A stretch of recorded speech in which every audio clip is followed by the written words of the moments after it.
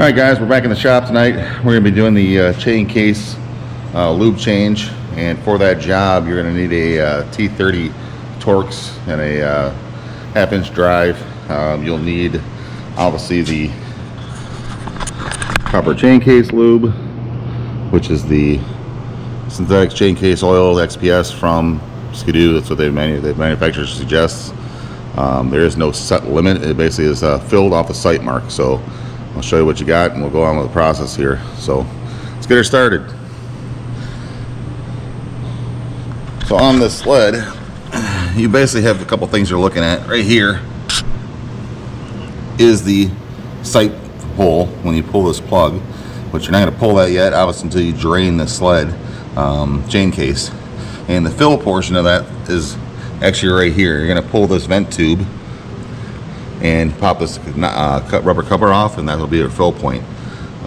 If you're looking for the chain case drain, that's right down here underneath. If you look at the lowest point of the chain case, it's actually in a hole right here.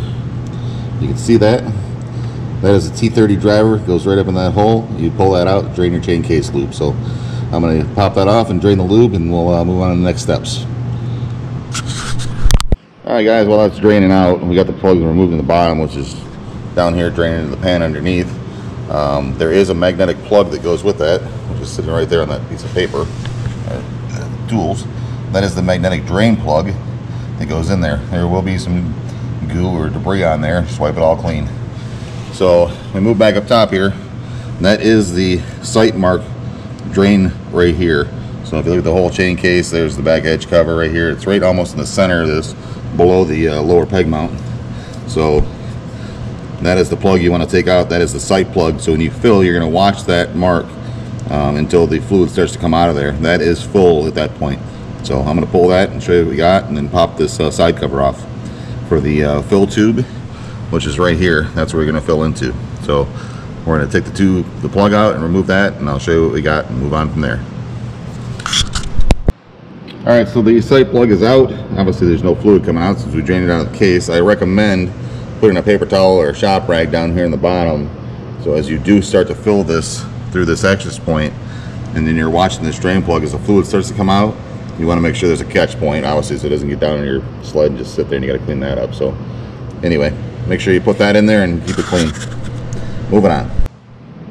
Alright guys, so there you have it. That's the fill tube, or the vent tube that goes into that rubber housing, which is right here.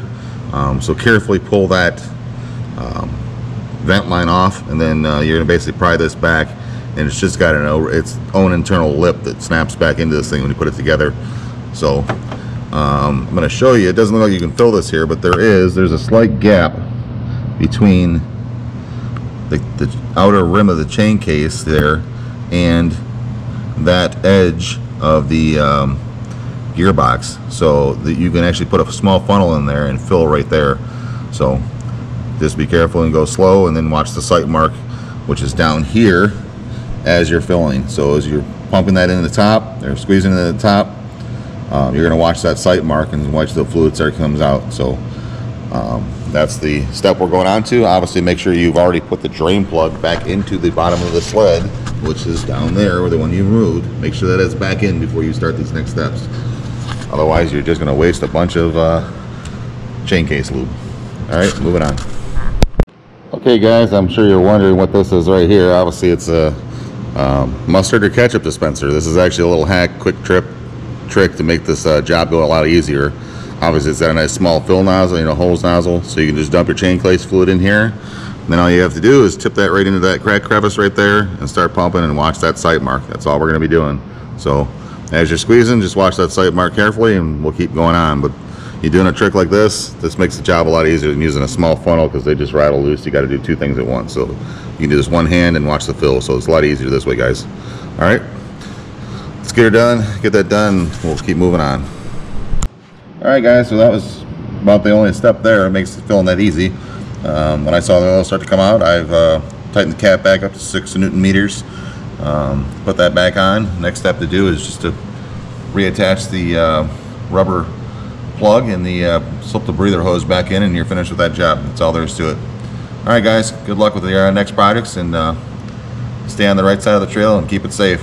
Have a good one.